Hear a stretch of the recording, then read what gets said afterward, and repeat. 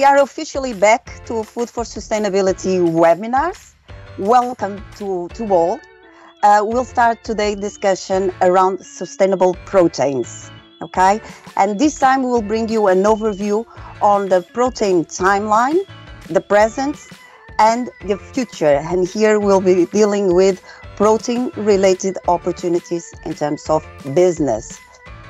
By now, you should know me. I'm Claudia Costa. I'm the coordinator of Food for Sustainability Academy, which is the area where we disseminate knowledge through educational programs, capacitation, awareness raising, with the goal to get more informed and educated audience around our focus areas.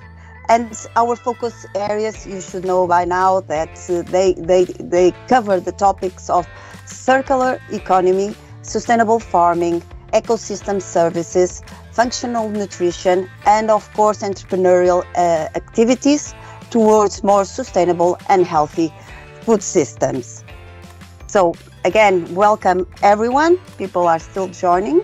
I have to acknowledge that these webinars would not be possible without my very committed team, which I very briefly present with no special order, probably alphabetic order.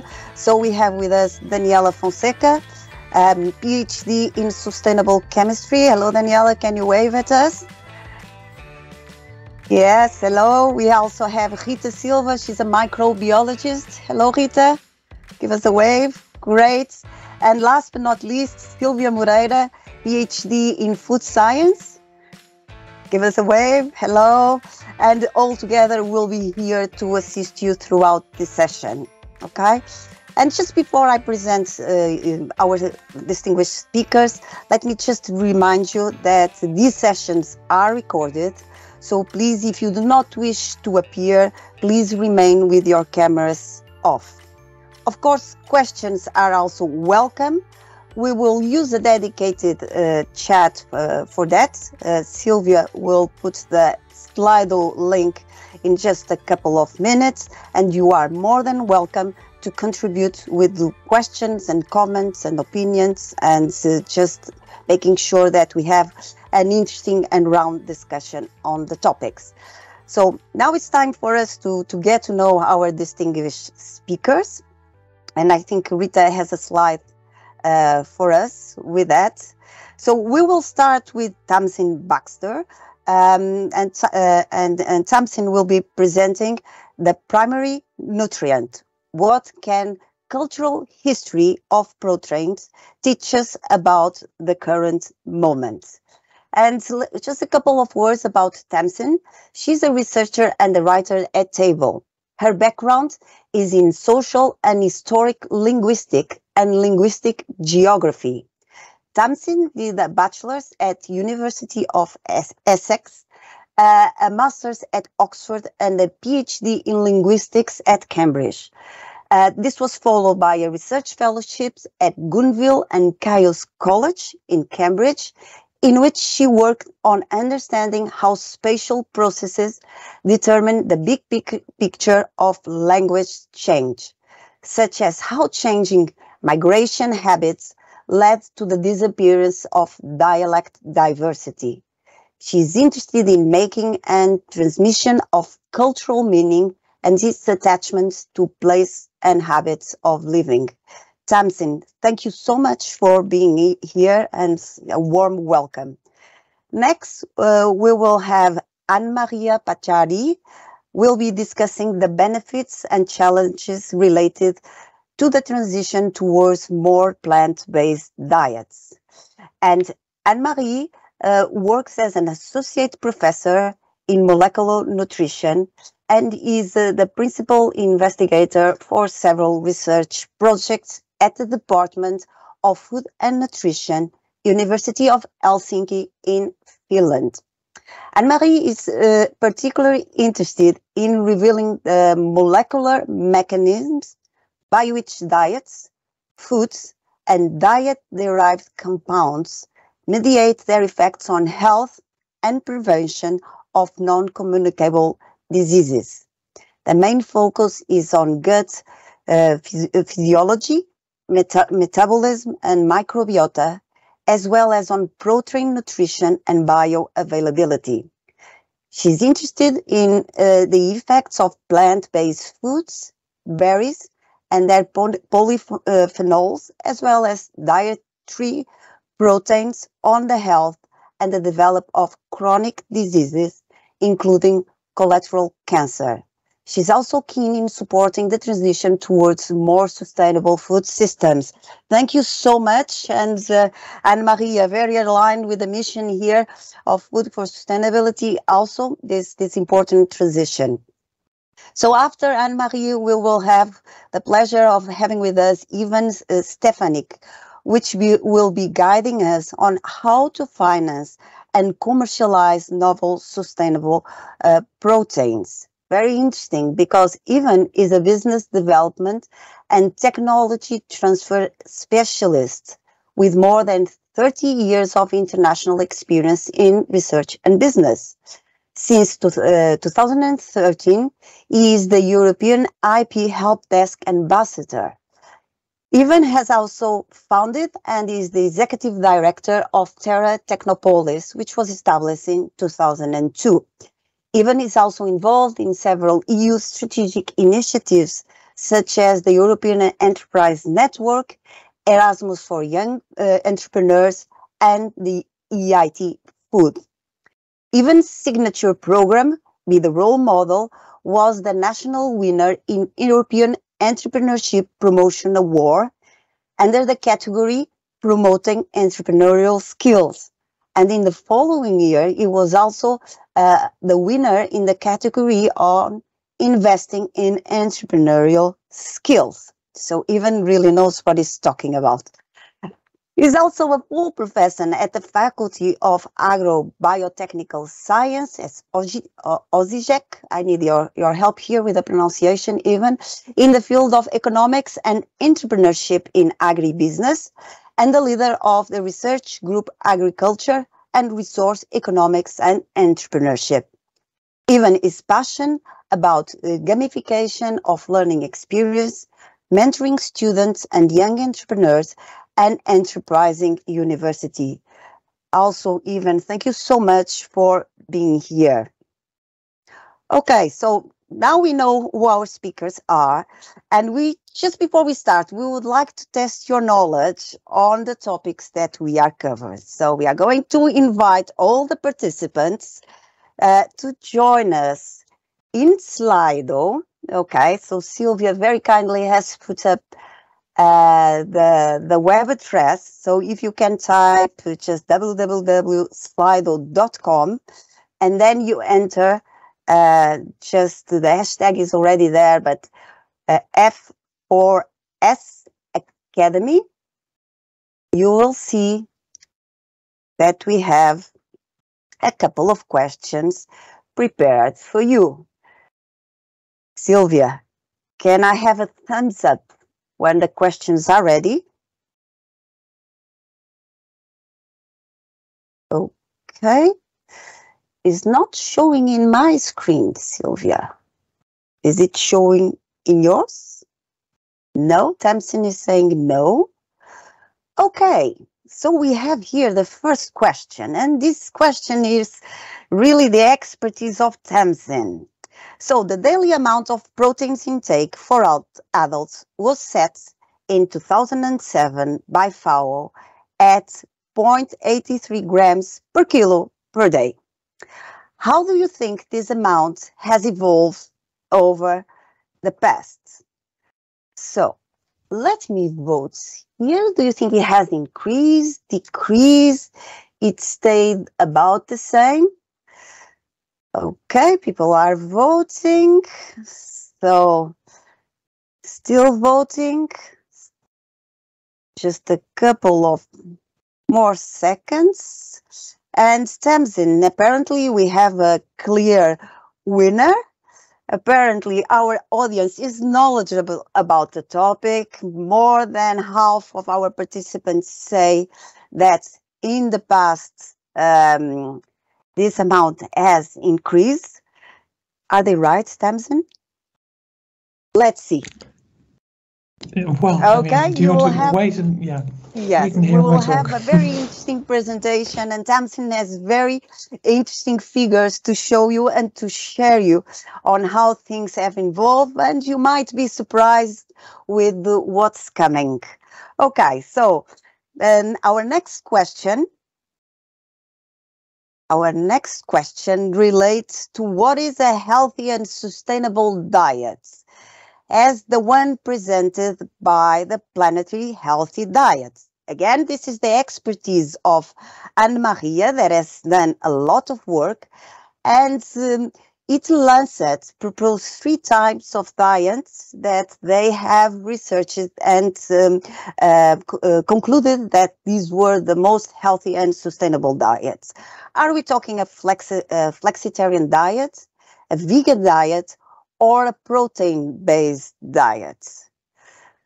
As we can see, apparently we have a lot of consensus about what constitutes a sustainable and healthy diet, but some people also believe that vegan and protein-based diets also play a role. Let's try to see, but my guess is that Anne-Maria, our participants are right, correct? But we'll know a little bit more about this in the coming minutes. Thank you. And finally, one last question. How much do you think the protein market is expected to be worth in 2030? This is the expertise of Ivan. Ivan, you'll probably correct us here. So that's a split here. Let's see if this comes to some other figures. Are we all voting? Okay, that's an interesting. So we have here, well, we have here to start with a very big market. So there's a lot of money on the table to be grabbed by looking more at proteins and what are sustainable proteins. But apparently the majority of our audience thinks that this market is worth $162 billion, a lot of money. And according to our research, this is the correct answer. Hopefully, Ivan will guide us through, how big this market opportunity. So we have here points for learning. Thank you so much for joining us with this voting. Most of you are absolutely right, but some of you will have new knowledge coming to your direction. Let me just tell you that we have on Slido the Q&A answer. So please write your questions, and we will try to address your question to the speaker after the presentation. The Slido will be open throughout the entire session. Thank you so much. That's all for me. Tamsin, the floor is now yours. You can start and share your screen and start your presentation. Thank you so much. Brilliant. Thank you very much, Claudia. Is this visible to everybody? Can everybody see this? Yes, perfect. Great. Okay, so yeah, I'm going to talk a bit about the cultural history of protein, and that might seem maybe off topic for people who are engaged in the current research about the future and about what technology is present, but I hope to persuade you that it is relevant to think about the past and the cultural context to understand how we can best use our knowledge as we move into the future. So, as Claudia mentioned, I work for Table, and we're an organisation that explores how cultural context and values and ideologies shape debates about food, and perhaps sometimes prevent us using the best evidence, the best tools that the research can give us in practice in society. And I've been working on the history of protein for much of the past year, and we brought a paper out on this recently, which I'll give you a reference to at the end. But I'll start by talking about what the point of exploring the history of protein is. So you might have come across the phrase the charismatic nutrient. So this is a phrase that the researcher, the historian on the history of international development, Aya Kimura, coined, and it's what she describes as the nutrient which comes to command the center of the political stage in conversations about food.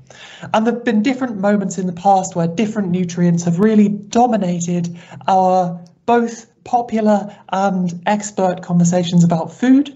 But I think you'll probably agree with me that right now it is very clear that protein is the charismatic nutrient of the moment.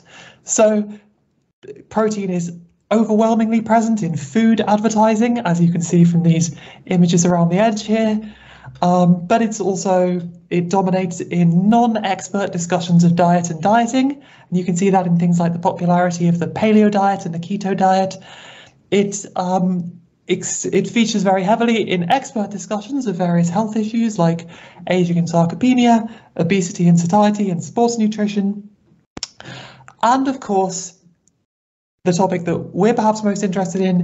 It is a very central part of conversations about the future of the food system and the possibility of a protein transition as a way of reaching a more sustainable way of producing food. Now, not all of this discourse in different spheres, professional and popular, is entirely consistent with each other, and that will maybe become relevant as we go through this. But the point that I think that really struck me when I started exploring the history of protein is none of this is new. There actually have been periods in the past which look remarkably like the present moment in terms of the role that protein played in discourse about food. So these adverts that you see on the screen now, most of these are from the period 1900 to 1910. Some of them are from the period 1950-ish to 1970, which are the other two big periods when protein was the charismatic nutrient, was the center of conversations about food and about the future of food and about food science. So those two periods, the first one covers from the late 19th century to the early 20th century.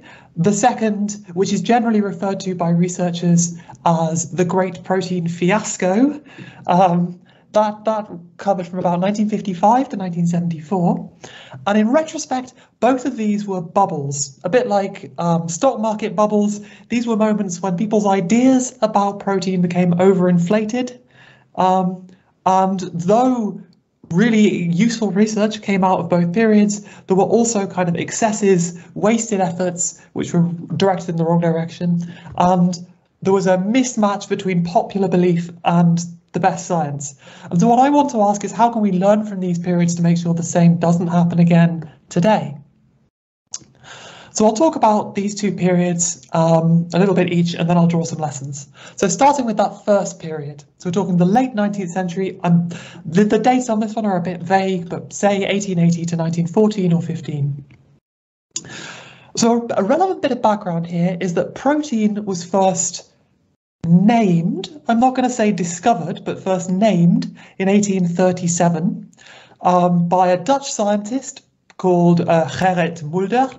And Mulder believed that he had discovered a single chemical, one compound, which was the basis of all human nutrition, so that not only were all tissues built out of this compound, in fact not only humans but all animals and plants, but also it was the only source of energy for all muscle movement and so on. And so he called it protein, from the Greek for supreme nutrient or primary nutrient. Now, that idea of one nutrient, of one compound, had been abandoned by the 1880s, the kind of period where I'm starting to talk about here. But that idea still was very present in the backs of people's minds. The idea, it was still transparent to people that the word protein meant primary. And there was a belief that this was the primary nutrient in human nutrition. In fact, it was often referred to as the nutritive component of food, the part of food which gave you sustenance. So in this period, the estimates of the nutritional requirement for protein were way higher than today. So that's that quiz question at the beginning. Typical estimates in this period were between 1.5 to 2 grams per kilo of body weight per day. So I have a slide on that. Should have put this in here. But the red dots in this here, these are the estimates for protein requirement in this period. And today you can see the red dots. These are adult requirements today. So they were about twice as high or a bit higher in the late 19th century. The thing about believing that you need to get 2 grams of protein per kilo of body weight per day to be healthy is basically the only way to achieve that is to eat a lot of lean meat. You really need to eat a lot of very high protein foods to do that. And that reinforced the popular belief that meat was the most important and most healthsome food, which was popular among the white, wealthy Western men who were doing this research. So there was this feedback loop in scientific research where patterns of public consumption, particularly among white Westerners and particularly among wealthy people, informed scientific findings. They prompted researchers to think what hypotheses were worth testing, and they influenced what seemed plausible, what results seemed plausible. And so because they believed that meat was so plausibly important, it seemed very likely that protein was central to nutrition. That led to dietary recommendations for very high amounts of protein, and those changed patterns of public consumption, which in turn fed back into scientific findings. And there are some amazing examples of this, my favourite of which is the head of the USDA, Wilbur Atwater, in the late 1890s, published the first recommendations for protein intake that the USDA ever published. And he based them on the amount of protein that athletes at Yale ate. Now, athletes at Yale, he believed, were the ultimate subjects for study because they were doing a lot of exercise, they had very demanding lives, but they also had a lot of money, so they could eat whatever their bodies needed. And he was missing the fact that their coaches had read the German research, which said that you needed a lot of meat and a lot of protein, and so they were being told to eat a lot of meat by their coaches. And so you see these direct feedback loops, which led to the inflation in beliefs about how much protein you had to eat.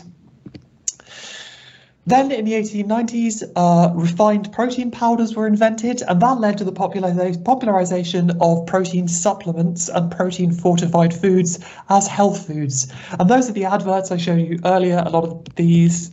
So things like Persea here, the Binagen in the top left-hand corner. These are all foods that were fortified with protein that were being sold as health foods. And that might ring a bit true.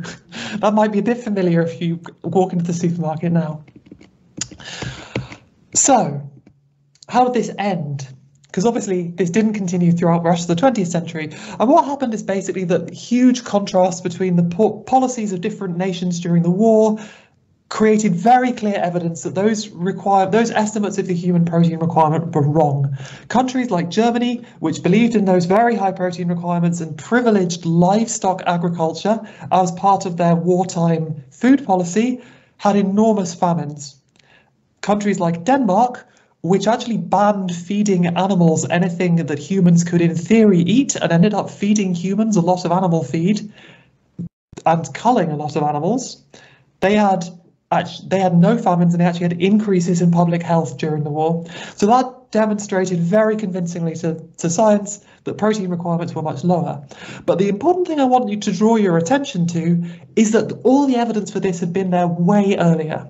So the basics of protein theory, this idea that protein was responsible for all muscular energetic activity, had been disproven as early as 1866. So way before this period even happened. It was just still vaguely believed in the zeitgeist, even though a scientist being really careful would have acknowledged it couldn't be strictly true. There was also experimental evidence as early as 1904 showing that it was possible to live a healthy life on a low protein vegetarian diet. So you can see that here, there's this one recommendation well before the end of this period, well before the war. And if that had been acted upon by all these countries which had, like Germany, when they came to their wartime food policy, then many thousands of lives could have been saved. So that's that's that early period. And I'm going to talk much more briefly about the 1950s through 70s. So this is a period in which we're talking here more or less about what was going on among nutritional scientists and more what was going on in governments and international development agencies. So this is a period in which most NGO and aid agency resources that were trying to solve the problem of world hunger were directed at trying to create high-tech new protein foods. So a huge amount of work in this period went into trying to create single-cell proteins, cultivated protein foods. They were doing this because they believed, on the basis of their calculations from the infant protein requirement, that A, infant protein malnutrition was the biggest problem in world health, and B, the predicted overpopulation of the world that was coming as populations rose was going to lead to a food crisis, and that food crisis was primarily going to be about too little protein.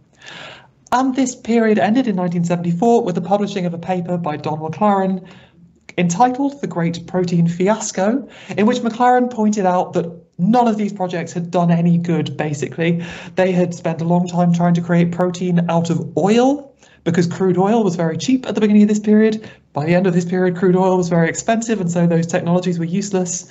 They had created a lot of very high-tech foods which couldn't usefully be transported to the poor places where problems of hunger existed. And none of these projects had resulted in solving the problem of world hunger. But crucially, it is also the case that, again, dietary requirement numbers had been updated. The science had improved and changed during this period, but the conclusions were ignored. So the blue dots here, same graph again, the blue dots are the infant protein requirement, and you can see that in 1955, people believed that the human infant required 4 grams of protein per kilo of body mass. Notice that that means that even breast milk is protein deficient. So these are pretty extreme numbers. By the middle of this period, those estimates were coming down as the science improved. And yet that didn't cause anyone to revisit the models that were directing all of these aid agency and government research programs. In both this period and the previous period, it is also the point that a lot of money and capital was already invested in these solutions, and so people were resistant to the idea that they might be based on simplistic science. I mean, there were good insights in these periods, and some of this technology is now being revisited and feeding into modern technological revolutions, which are valuable. And some valuable technologies, successful technologies came out of this, like corn microprotein. But the majority of this was maybe chasing overly simple solutions. So what should we learn for the present day? Now, I'm not going to say that we're wrong to be pursuing high-tech proteins as potential solutions or changes in how we get our protein as potential solutions to the environmental impacts of food. I think the science does point in that direction right now, but we have to be cautious that that feels right to us. It feels logical because of the connections of protein to these highly symbolic foods like meat and like dairy, which are very important foods in our cultures. It feels logical that it should just turn out that protein is the answer. And whenever something feels intuitive and feels logical and good, we have to be really careful that we don't get kind of mesmerized and overly convinced by it. We have to keep an eye on the big picture, be willing to change strategies when the basic science progresses, and be willing to pursue complicated, equivocal strategies with many strands, rather than just focusing on the single simplest solution, which is most easy to commercialize. That's basically my takeaway. But if you're interested to hear more about this and roughly the story I've told you today, you can have a look at our piece on the Table website, Where Does Protein Get Its Power? If you'd like to know way more about this, you can read the much longer paper that we published at the end of last year, Primed for Power, A Short Cultural History of Protein, and I've got the DOI there, and I hope we can share the link to these slides at the end of this session. But yeah, thanks very much. I'd be happy to answer any questions you've got. Tamsin, fantastic. Thank you so much for such an interesting insights on the history of proteins, and there are so much resemblance with what is happening today, and it really tells us the importance of history and how can we learn from the past. Let me just double check the chat. Apparently, we don't have a question, so I'll just ask a question. And I have to say, I recommend everyone to read. It's not such a long paper, actually, and it's quite easy to read, and it's quite fun, and we all kind of review ourselves in this 200 years of history. So, Tamsin, one question from me. So, in your historical review, you highlight several parallels between the current interest in proteins. Something that I found also quite fascinating is that the same discourse that we have today about sustainable agriculture and this ability to feed the growing population was also held for proteins in the mid-20th century. And at that time, also technology kicked in and started to offer solutions, but very few survived to these dates. Can you identify any parallel between the developments of the mid-90s and what is happening today? And what are your recommendations so that we make sure that we align these motives of profit seeker entrepreneurs and policymakers and food policies and public health? What is the equilibrium so that can we have scientists that are entrepreneurs, should scientists be kept away from the for-profit market? So what are your views? This is a tricky and complicated question, because I can point easily to all the kind of the bad stories, the way things went wrong, but that's not to say that there isn't a great deal of good done by scientists who are also entrepreneurs. I suppose I would say, so to start with that last question, entrepreneurial science is great in some senses because scientists are the people who are closest to, have the most intimate knowledge, know where it is possible to push technology, where the next advances are going to come. That's fantastic. It is just important that we are also able to keep separate the basic science so that the incentives of entrepreneurial science don't end up skewing the results of basic science. If you will make more money if you get one result from your experiment, and you will make less money if you get another result, it is very hard. And I have all the sympathy in the world to people in that position. It is very hard to act fully neutrally in that situation. But yeah, in terms of parallels between these two periods, there is a certain kind of, one might refer to it as a Malthusian discourse, which is to say a fear of the damage we are going to do to the world as our populations continue to increase through the way we feed ourselves, that really structures a lot of our thinking about the future, both now and then. And it's not to say that people weren't right then. It's just, because one thing you could come away from that period and say is that, oh, okay, everyone was wrong. We did manage to feed everybody. There was no single great moment of hunger crisis. But on the other hand, the technologies that were created to feed everybody, the Green Revolution, have created the environmental crisis that we now find ourselves in, or contributed to it. So that's a huge parallel, and the focus on protein is very striking in both periods. One thing I would say that I think is a useful lesson coming out of how that discourse fed into scientific work and that fed into commercial projects in that period and this one, is that very little attention was paid in that period to the social contexts of the technologies people were trying to create. So people would say, oh, there are children starving in very poor rural places in Africa and India.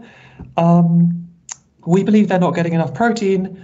The solution is we have to find some way of getting them more protein. Where have we got cheap sources of protein? Well, these industries in the US are creating byproducts. Maybe we can turn that into protein.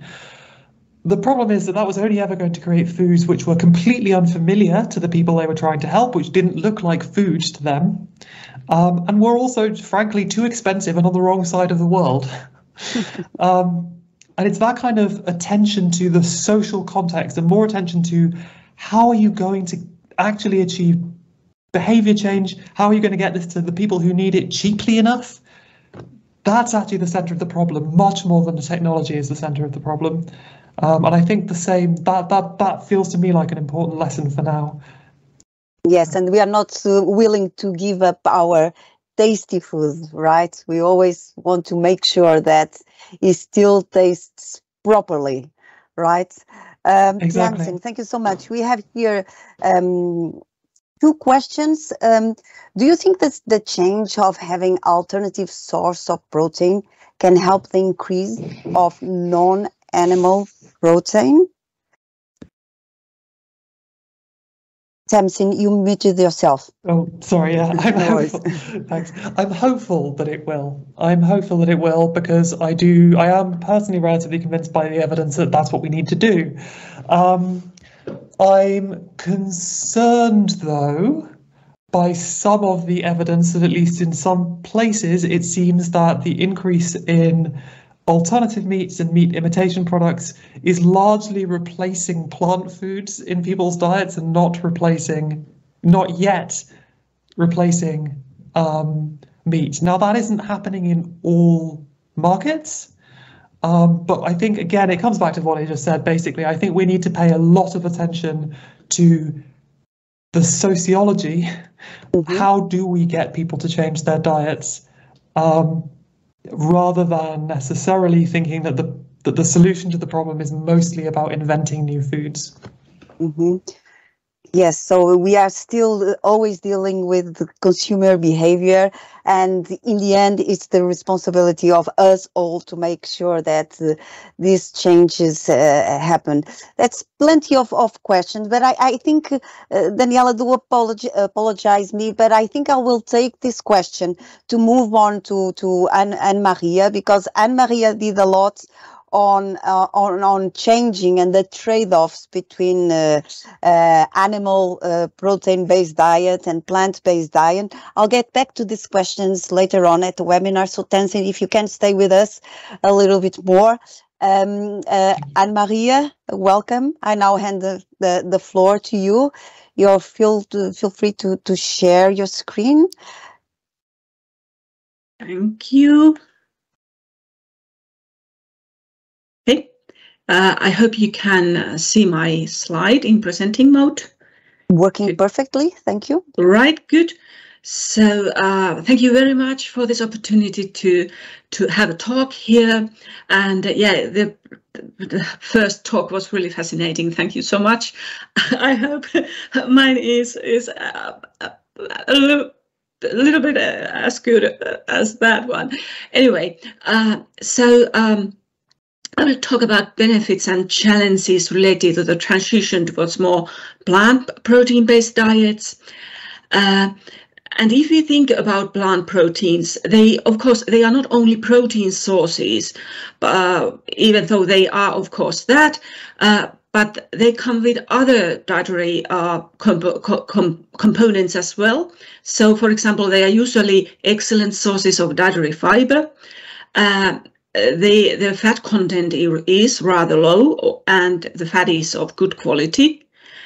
Also, the energy content is moderate or low, which might be good for this when we have this high prevalence of overweight and obesity. Plant protein sources are usually high in folate. And depending on the source, they also contain other vitamins such as carotenoids and vitamin K. However, we might have some challenges in nutrition-wise. So even though protein content is good, amino acid composition may be low in one or several essential amino acids, and typically legumes are low in sulfur-containing amino acids and grains low in lysine, for example. So it's important that we combine different plant protein sources so that we can cover all needed amino acids. Plant protein sources also contain some anti-nutrients. such as tannins, phytate, protease inhibitors, and so forth, which may interfere or reduce bioaccessibility and bioavailability of some nutrients, including proteins, iron, zinc, and calcium. So we need to, when we think about protein transition diet-wise, we need to be aware that what happens to overall nutrient intakes, and really give so that we know that if we need to make some correcting moves, for example. So my group has been interested in seeing what really happens with dietary intake and also with biomarkers of chronic diseases when we change diet from mostly animal protein-based diet towards more plant-based diet. And we have carried out two randomized control trials, the Xenoport trial and the Beanman trial. And the idea, I present some results of these trials within the time frame I've been given. We had two ideas here in the Xenoport trial. We took all animal protein sources and replaced them partly with plant-sourced proteins. And then we had this Beanman trial where we only took red and processed meat and then replaced part of them with legume-based foods. So I'll just give you some glimpse or hints what happened. So first of all, about Xenoport trial, where we had 3 diet groups. The first one representing current Finnish diet, where 70% of proteins come from animal sources and 30% from plant sources, and that's mainly whole grains. Then we had 50-50 group, where we had 50% animal and 50% plant protein sources, and then we had mostly plant protein source diet, 30% animal and 70% plant-based protein sources. We wanted to keep fish and egg consumption same throughout all the diets, and what we played at were red and white meat, and as well as dairy products, which were replaced with whole grains, legumes, nuts, and seeds. This was a rather very well controlled trial, so that we actually gave 80% of the total energy as foods to the volunteers. So we tried to control all the protein sources, and we had both men and women, more women than men, and this was 3 months duration. And I'm not going to show you details. Actually, I could say that the 50-50 group, we could say that we only see positive changes. But then in the most plant protein source diets, there were some results. There were very positive results in terms of health and nutrient intakes. But then there were a couple of things that might evoke some concern. So good things first. So we could see that with the replacement, there were lower intake of saturated fat and cholesterol, and higher intake of unsaturated fats, and higher intake of dietary fiber. All very good things in nutrient-wise. Then we could see that there were lower intakes of vitamin D, calcium, vitamin B12, and iodine, and these might be something we need to pay attention to in the future. And absolutely nothing happened with iron, so there were decrease in animal-derived iron intake, but an increase in plant-derived iron intake, meaning that in total iron there was nothing going on. And if we look at the biomarkers for health, So perhaps related to the change of dietary fat content, we could see a decrease in total and LDL cholesterol, which might indicate a decreased risk for cardiovascular diseases. So very positive thing, as I think cardiovascular diseases are the major cause for death in most of the Western world countries. Then I could take the gut metabolism, which was where we could see really favorable changes. So there was a reduction in fecal N-nitroso compound concentration in the stool samples in the most plant-based dietary group. And N-nitroso compounds are thought to be the mediator of the increased risk of colorectal cancer by red and processed meat. So this is a really positive sign and perhaps means that there's a decrease in risk for colorectal cancer. Then we could see some not so good changes. So there were enhanced turnover of bone tissue, which may be related to increased fracture risk. And there was a decreased serum B12 and urine iodine, which really we need to pay attention when doing dietary changes. So, and here I say that there were no supplement use was allowed by the volunteers because we wanted to see what happens when we change the diet, and no supplements have been taken. So I thought that that's very important to emphasize here. So then we carried out the Beanman trial, where we only had men because in Finland men consume about 760 grams of red and processed meat per week, which is nearly double what women consume, and we wanted to. That's the reason we wanted to concentrate on men. Our current nutrition recommendations say that one should consume no more than 500 grams of red and processed meat per week, meaning, and that's based on health reasons. So we had here two groups.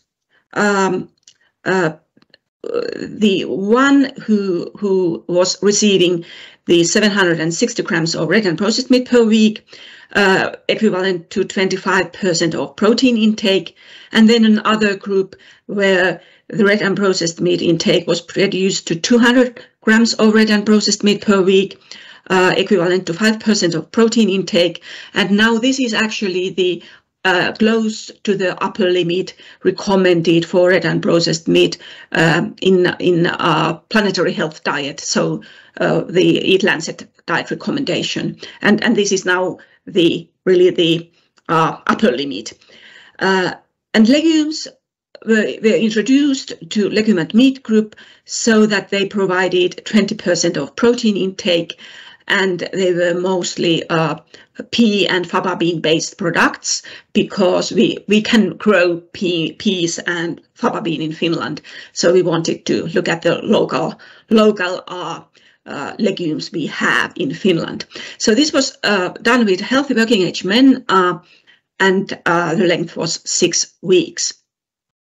So what we saw was that there was no change in protein, carbohydrate, and fat intake, which was our intention. So I'm happy with this. But when we look at the quality of fat, we could once more see that there's a clear decrease in saturated fatty acid intake and increase in monounsaturated and particularly in polyunsaturated fatty acid intakes. And these green areas you see are the Finnish and Nordic nutrition recommendations. So currently we consume too much saturated fat, and with this replacement we could reach, or we could at least have a move towards recommended levels. And like in our Skenopro trial, we could see even this rather moderate change. We could see a decrease in LDL cholesterol and total cholesterol levels in the blood, once again perhaps indicating a lower risk for cardiovascular diseases. We could also see that there's an increase in fiber intake, so with legumes. So that's actually a quite clear intake around, if I remember right, that was around 7 grams more fiber in the legume group than in the meat group. Very nice result. And once again, we could see that there's a clear decrease in these carcinogenic and nitrogen compounds in the stool, once again indicating a decreased risk for colorectal cancer. So I try to keep in my time slot, so I go to summary.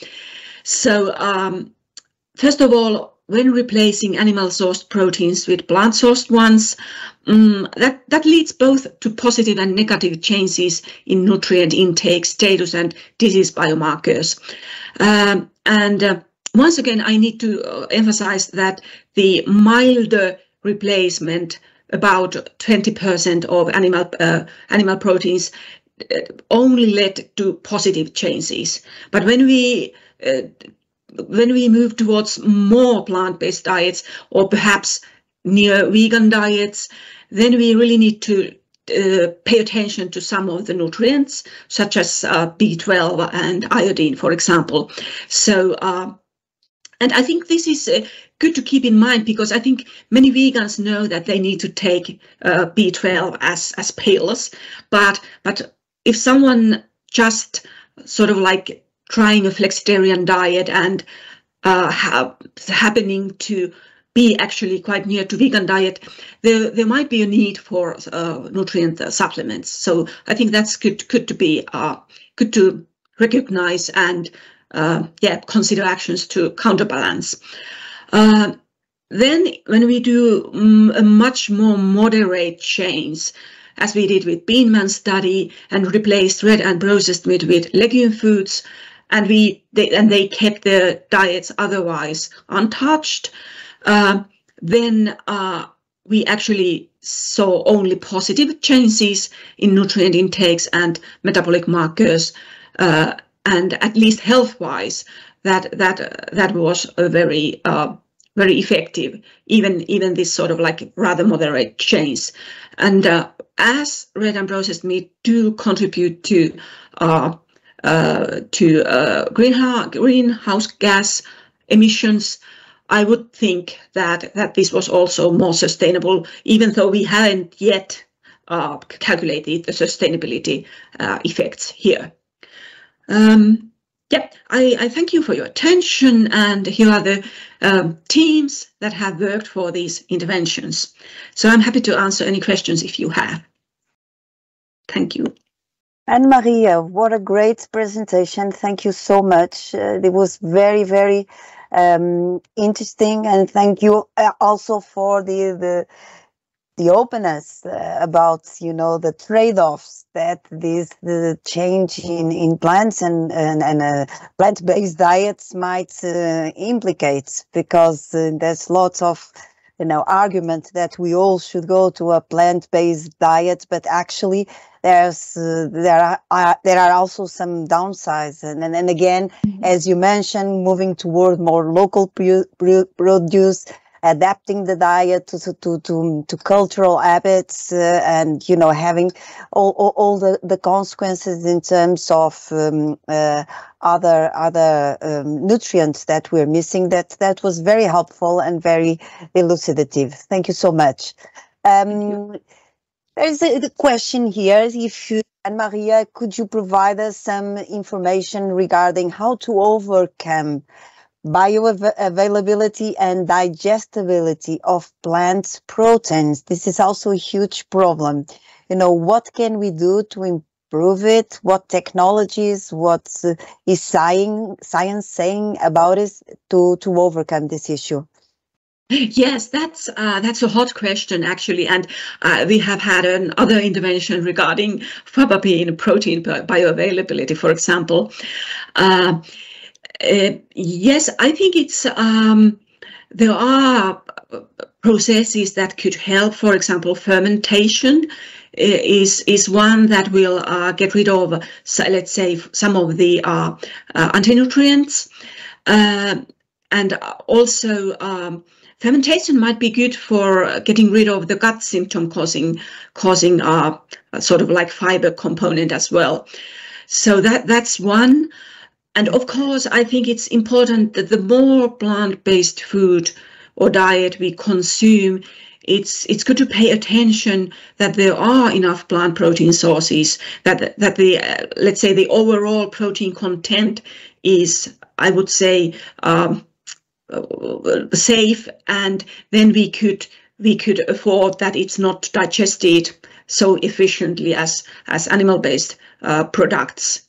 So the current recommendation, at least in Finland and in Nordic countries, for protein intake is between 10 to 20 energy %.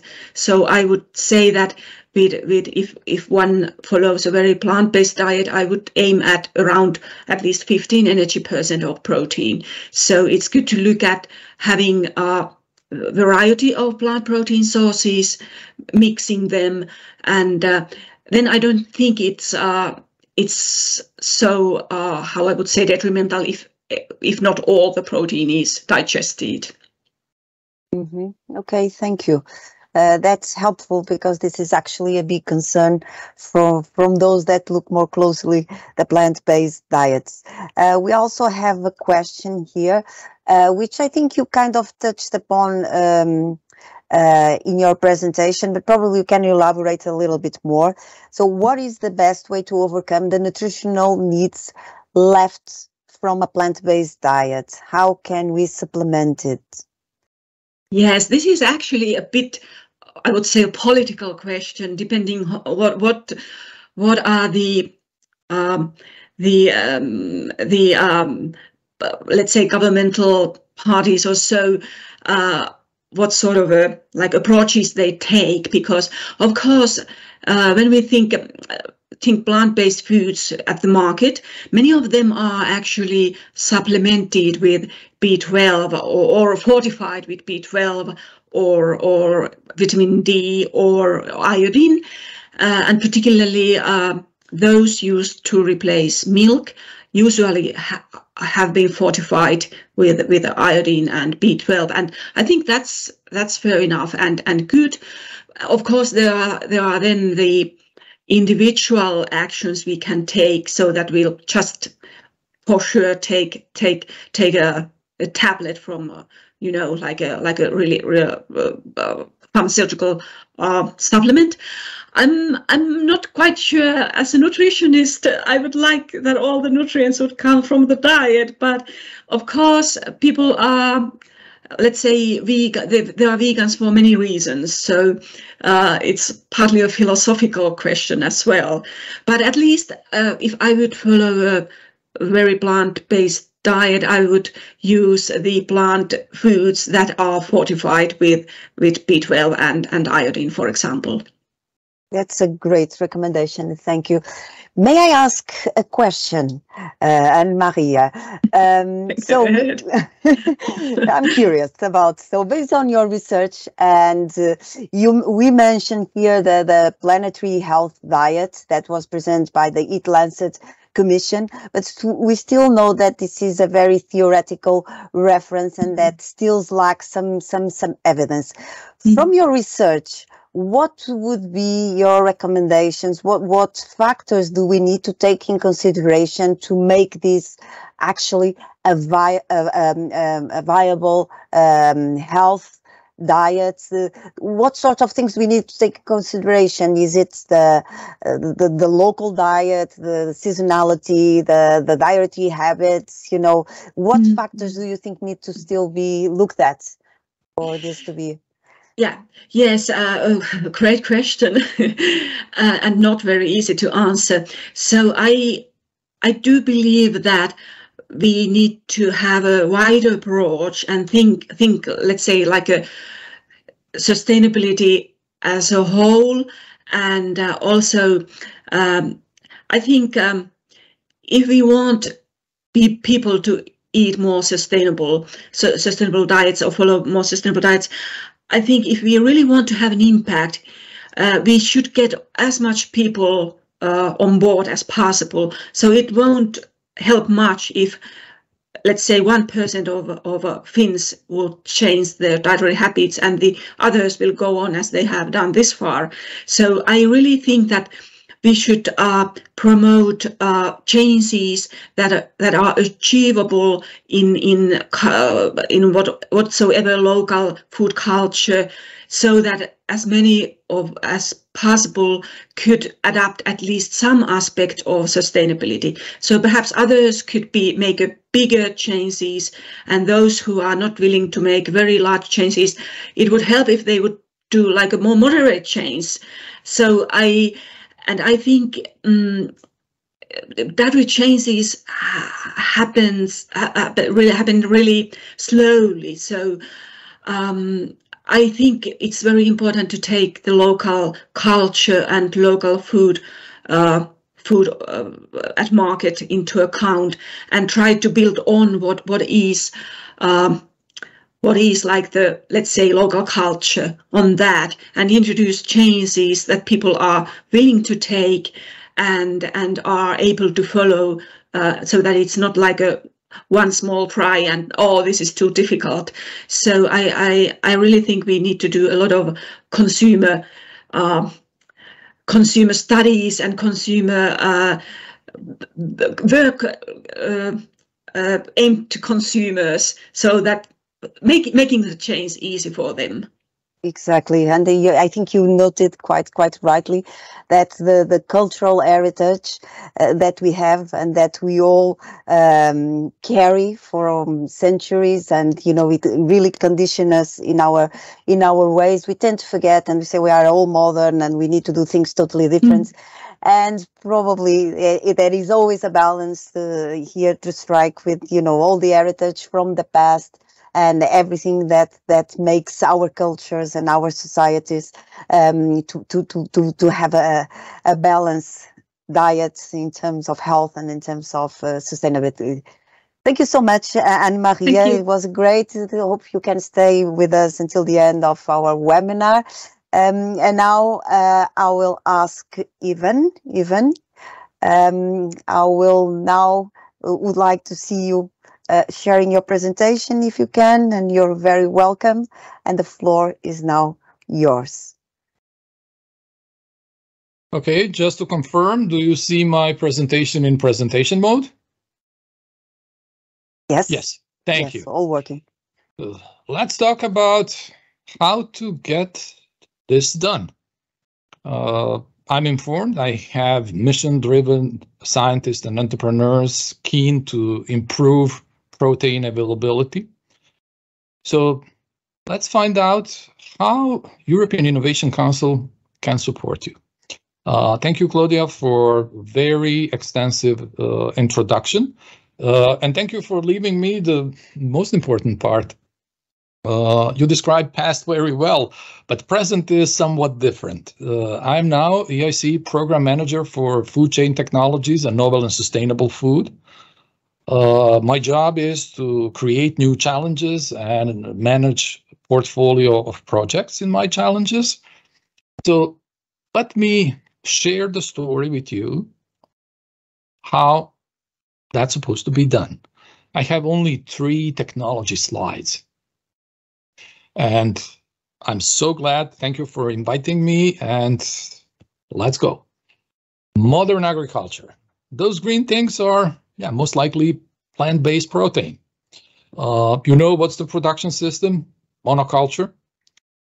For years, based on fossil fuels, or machinery fuel, fertilizers, and chemicals. So this green thing, that's a yield. Everything else is pests, weeds, unwanted, and we kill it with industrial efficiency. So what could go possibly wrong after applying this technology and approach for decades? So plant-based proteins tend to be nutrient depleted, possibly contaminated with pesticides or residues, and maybe not just the most healthy choice. Okay, let's talk about animal proteins. I could ask myself, what could possibly go wrong here? It's environmentally trouble and brought animal breeding to bad reputation. But it's also compromised by a lot of antibiotics and hormones. So protein researchers turned to new page. Plant-based meat analog, cellular meat, precision fermentation, maybe some new things. But all those technologies are still not refined. And I really don't understand our obsession that plant-based should mimic mouthfeel of the meat. Because plant-based is also whole cereals with legumes as a porridge, not necessarily mimicking mouthfeel of the meat. And there are some technology issues like environmental aspects still, and some other things. So how EIC could help you to bring those products to market? Let me tell you where we are. We are in Horizon Europe under third pillar, and this marked box, European Innovation Council, that's we. What we do, we have 3 programs only.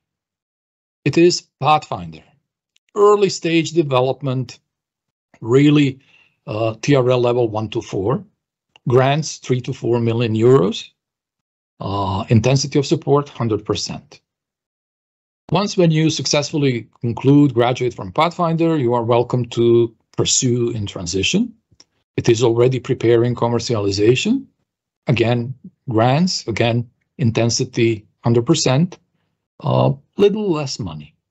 And then accelerator.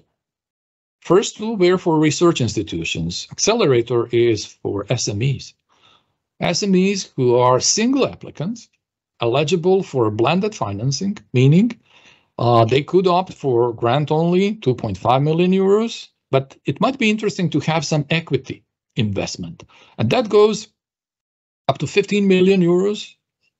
But that should be matched by private sources, at least one-on-one.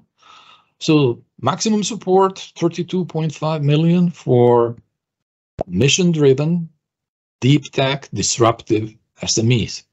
And we have a little programs that would keep those wheels spinning fast and efficient. It's booster grant for Pathfinder, tech to market to transition, and business acceleration services. Okay, EIC is well known about proactive approach almost on anything. So we combine successfully top-down and bottom-up approach. So for all those programs, we have open calls. You apply what you find appropriate for the call. But we also have top-down approach. Program managers are defining area of special interest of European Union. And then, yeah, I admit, we are pulling you out of your comfort zone. You have to adjust a little bit, maybe amend your team, maybe expand the scope, but there is a return on that. Those are challenges for our work program 23. I will not say those are more important than others, but they are relevant for your research. It is Pathfinder Precision Nutrition, and it's Accelerator Novel Technologies for Resilient Agriculture. So I would say you have 97.7 million reason to stay up to the end with me. How to apply? We have several cutoff dates for Accelerator and Transition, and one for Pathfinder, one for Pathfinder Open, one for Pathfinder Challenge. That's our source of financing. So I'm so glad we are here in February. So you have still 3 open calls for Accelerator challenges and both open and challenge call for Pathfinder. Yeah, that's it. This is something I would like you to memorize well, because this is one of the key elements when you are deciding where to apply. It is about technology readiness level. So this is like that. You have research, development, and deployment. Our programs are positioned like that. There is slight overlapping. So please, check honestly, where are you on technology readiness level scale? Please do not miss your program. Do not overestimate development of your innovation. Do the thorough assessment and avoid unnecessary mistake. So technology readiness level self-assessment is important. Okay, main characteristics. Are you really about something which has capacity to create new markets or disrupt existing ones? If yes, then you are possibly our client. I'm here to support you, to create new challenges, but also help you when you make the cut, when you become EIC beneficiary. So what we offer, this is it. We don't have much time to go in details about duties of program managers. So you will get the slide deck in PDF form later. And my slide deck is actually much bigger than it's deemed for 15 minutes, but you can go there and check some details later. And here we are. I am part of the team. My field, food chain technologies, agri-food. Other guys, maybe relevant, maybe not. If you know other participants in those areas, please pass the information. Let them know there is already third year of EIC programs running. When I came to EIC, agriculture and food wasn't really just frequent when it comes to beneficiaries. Low single digit. Food and beverage is 3%, agriculture and fisheries 4%. With those two challenges, we hope to see a radical increase in food and agri-tech projects in our portfolio. But let me tell you one more important thing. Those boxes represent possible improvements or troubles in existing food and agriculture. It is merely possible to fix one and claim we solve all the problems in food supply chain, because forcing one thing would impact other boxes, positively or negatively. In many cases, it is even hard to predict how it goes. So pay attention. By applying to EIC, your project cannot have detrimental impact on other boxes. It goes beyond the scope of your individual application. So bear in mind, do not destroy other projects, other guys, or biodiversity. Okay, so that's our portfolio up to 22. You see the most frequent projects were in food processing and packaging and quality of food and beverages. But all that was open calls. Challenge call could be more or less everywhere, floating around. For 23, challenges are here and here. Novel foods, so I would say proteins might fit, but you have to be aware to position your project properly. It is not per se, I'm protein researcher and that's good for precision nutrition. Please stay with me up to the end to check that thoroughly. More about challenges is coming. Accelerator for SMEs. What's the goal? To develop solutions contributing to development of resilient food supply chain, resilient to environmental and social disruptions, but very, very carefully crafted. Allocated budget, 62.5 million. What is it all about? There are 5 components. Sustainable fertilization, crop protection under principles of IPM with focus on mechanical, physical, and biological measures, irrigation, soil management and protection and restoration, and crop livestock management. And all that heavily supported by digitalization. What could you do? You can research novel processes, materials, equipment, management practices, new strains of microorganisms adapted to harsh environment, climate adaptation need, and other things.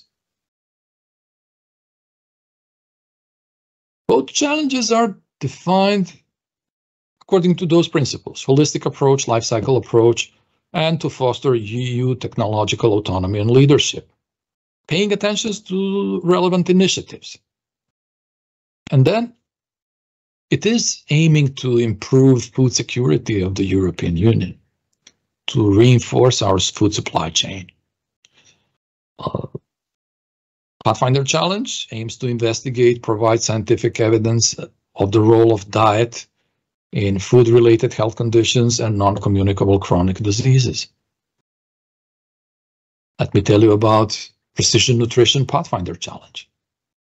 Yeah, we increased the consumption of protein. We find that out already at the beginning. It is true, many people would starve to death this year. Many would be malnutritioned, but almost 2 million are globally overweight or obese. And then significant number of NCDs is cause of death and decreased quality of life. And yeah, we have brilliant strategy, one size fits all. That's already proven it isn't working well. And personalized nutrition, yeah, we are still far away from that. So let's meet at the middle ground. Feasible solution is precision nutrition. Significant impact and lesser costs. Like this. And then a lot of scientists are paying attention only to their subspecialization. They are compartmentalized. The whole idea is to do some convergence. So if you are about to investigate proteins, please pay attention. You include microbiome, glycome, and epigenetics component, because we would finance only those guys combining those three aspects, at least. And then, let me tell you about those food-related health conditions and NCDs. We would like you to investigate causal relationship among diet, microbiome, and glycans, identify food ingredients, food technology processes, additives, dietary patterns with negative effect or positive effect, and develop recommendations for the formulation of new food products and processes, preferably with no or fewer additives. Remember, we are still talking about Pathfinder, which is TRL level 1 to 4. It's far, far away from the market. Expected outcomes: understanding and establishing relationship that would enable prevention and alleviation of the consequences caused by inappropriate diet. And then that should serve as a basis for development of novel foods and processes. Now the tricky part. I hope I have your undivided attention. It is essential. Like in most projects, your evaluation so far is based on excellence, implementation, and impact. Up to this point, we have step 2, portfolio considerations for portfolio challenges. It works like that. There are a lot of written materials, recordings, so I advise you to check that with more details. But portfolio consideration. Imagine 10 projects competing to solve just one non-communicable chronic disease. They are best, but they are almost like cloned. What would be probability of financing all of them? Yeah, pretty low. Because first consideration is to secure balanced portfolio covering a wide range of food-related health conditions and non-communicable diseases. So all guys researching just one thing wouldn't fly. Be aware of that. Then those projects getting granted should have common component, shared component. They should be complementary. Let me tell you more details about shared component. They might play with one ingredient or technology process or additive. They could use a piece of methodology or biomarker, which could be shared by other projects. And of course, they could have a really ingenious approach, adding some additional discipline, which could give us a breakthrough progress. It is not what you could take from other guys. It is what you are offering to those guys. So you shouldn't be surprised. You should elaborate well in your application what is shared component you are willing to share with portfolio members. And then, when we establish that, some reordering in excellence, impact, and implementation rank list are possible. And then we would finance portfolio activities. So this is the part of the program that goes beyond the scope of your individual project. And yeah, we could just go quickly through that. It is about efficiently cooperating with others and preparing commercialization phase. Summary. Should I go for open or challenge call? Now that would depend. Do you fit properly to challenge proposition? There are some differences, well elaborated in this slide, so choose wisely. You might reposition your initial idea to make it fit for challenge call. And there are some positive sides of applying to challenge call. Be aware, if you opt for Pathfinder Open, you would compete with all applicants, regardless of the area they are coming from. So you would compete with quantum guys, space guys, medtech guys, health guys, and it's a tough competition. If you apply for a challenge, you will compete with projects which are really similar to yours.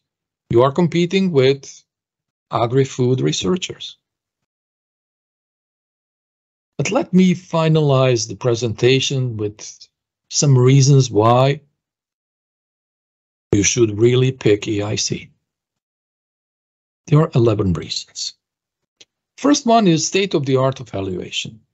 And let me be clear on that. Every feedback is a gift, and we are excellent in giving feedbacks.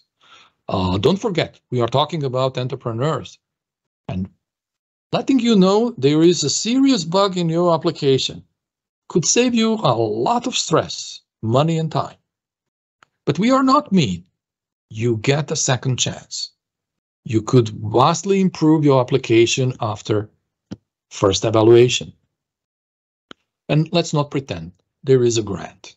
That's a serious reason, and it's big.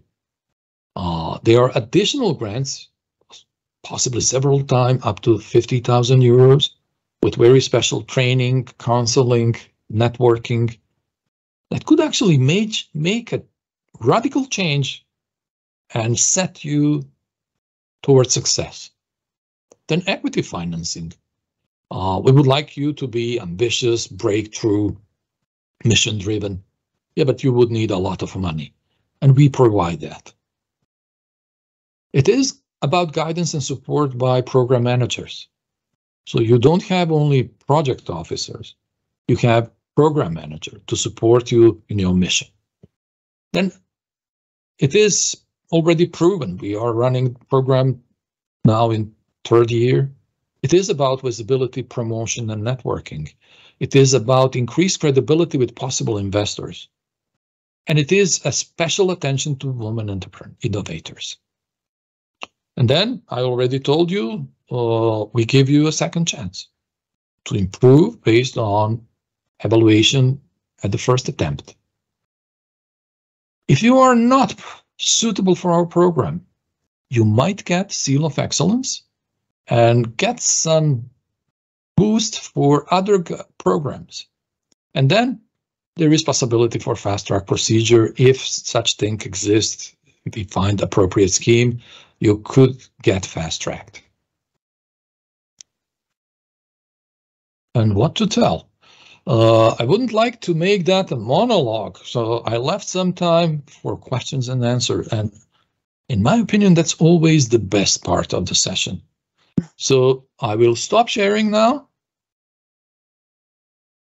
Okay, fantastic, Ivan. And thank you for sharing all the opportunities that the EU is placing on precision nutrition. Hopefully we get some clients to you, and you have served as inspiration from some technologies and from some entrepreneurs.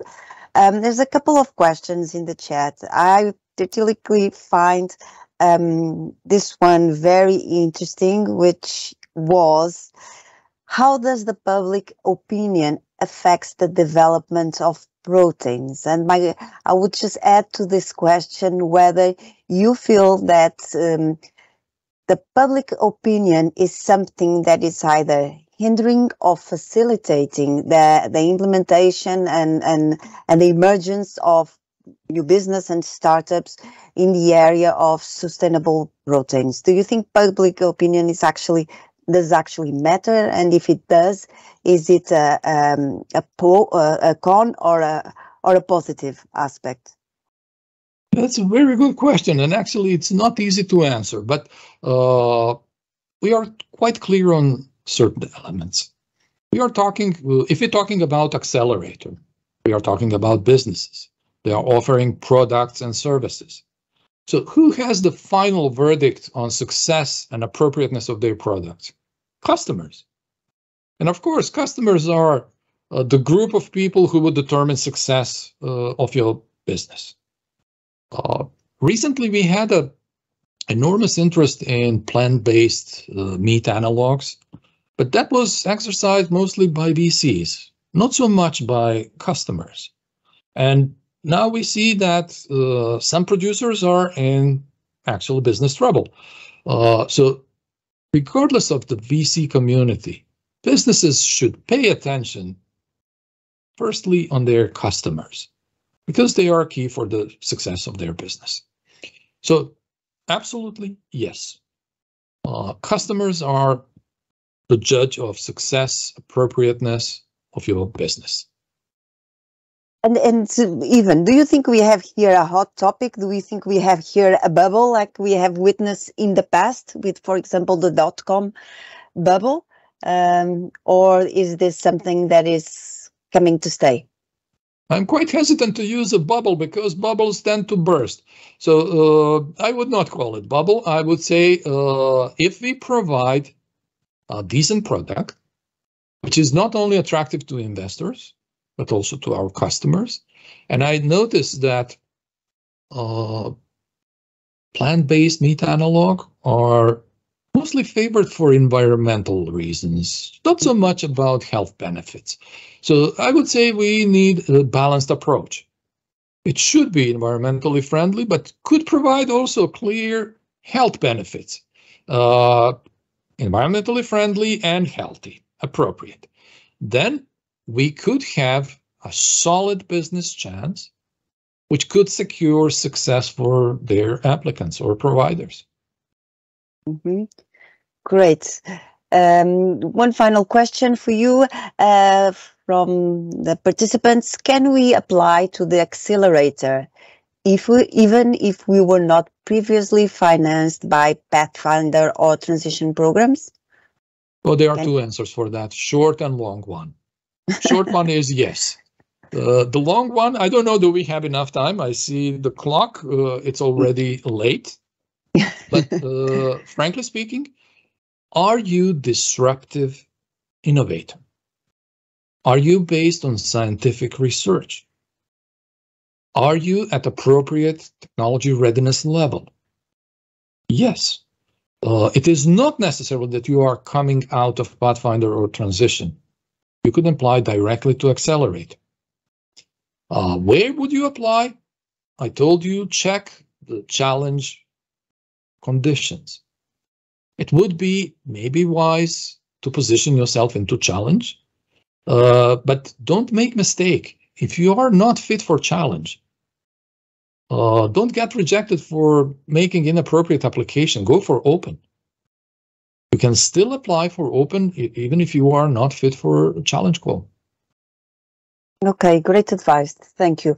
So very conscious of the times, and because our speakers were so well behaved and they kept their timing of their presentation, I have a final question. It's slightly out of the topic, but I'm going to ask the three presenters just to tell us a little bit what they think about insect-based protein, because this is something that it's fairly new. Some cultures adopt it very well. Others are very concerned about eating insects. And while you just give us your perspective, of course, coming from your background, technology, health, and probably some histories of the past, or even some linguistic, what does insect mean?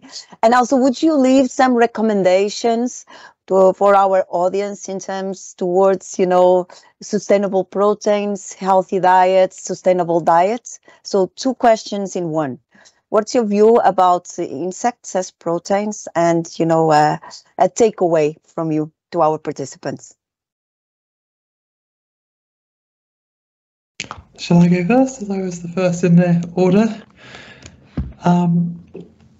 So on insect protein, insects as a source of human protein, I was initially optimistic about this as a development, but the more I've learned, the less optimistic I have become. I think, so Jonas House has done some fantastic research on the acceptability of these, and I think there's a few things that need to be borne in mind.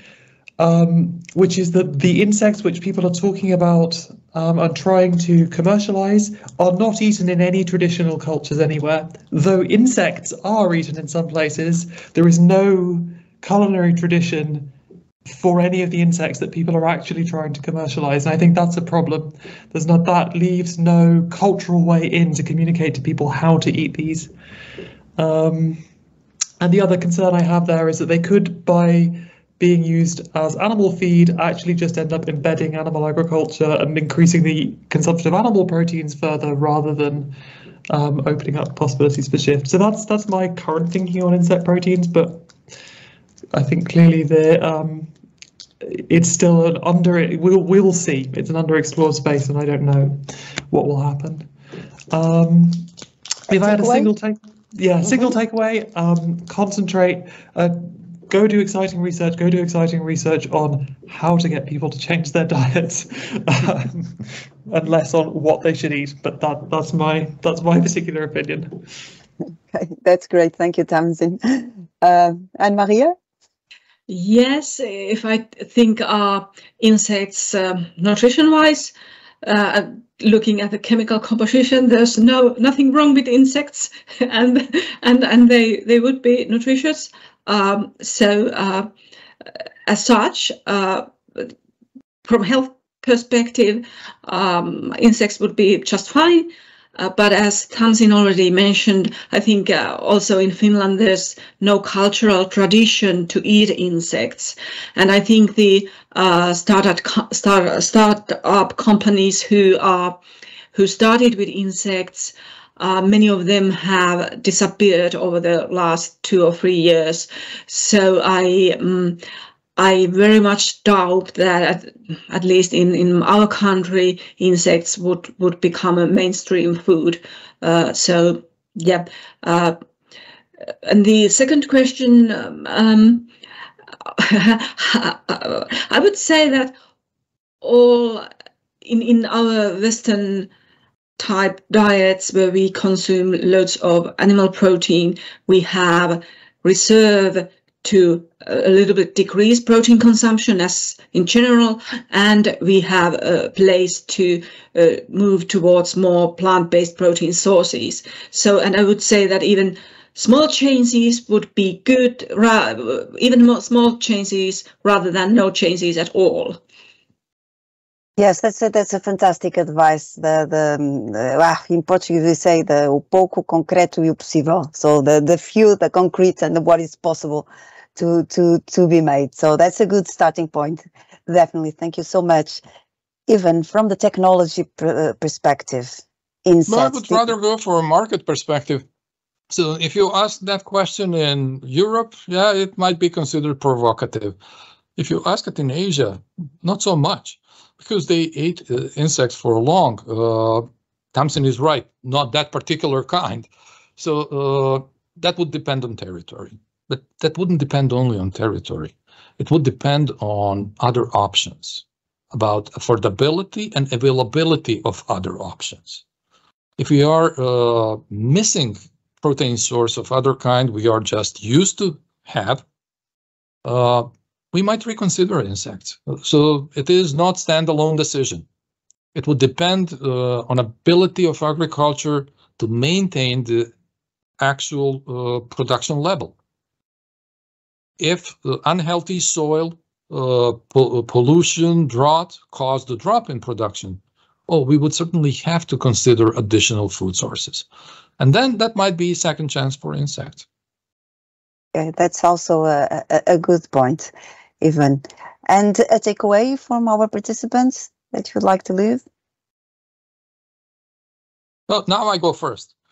So the whole idea wasn't to scare you. The whole idea was to inform you and encourage you to consider application for EIC Accelerator or Pathfinder. If you have any additional questions, I cannot help you. I do not do individual consultancy. You should contact your NCP. But there is a lot of recordings and written materials. So the very basic document is Work Program 23. Check there. There is portfolio consideration for Pathfinder available. There is a recording of general type of info day. Go there. There is even recording on agri-food info days. So there is plenty of information available which could help you to shape and position your application just perfectly. So stay tuned, endure. Okay, fantastic. Thank you, Ivan. Unfortunately, we need to close this session today. I would like to thank all our participants, our dear speakers, and of course to the Food for Sustainability team. Let me just remind you that next week we'll continue the discussion around alternative proteins. This time we will have a focus on the role of the key amino acids on sustainable diets.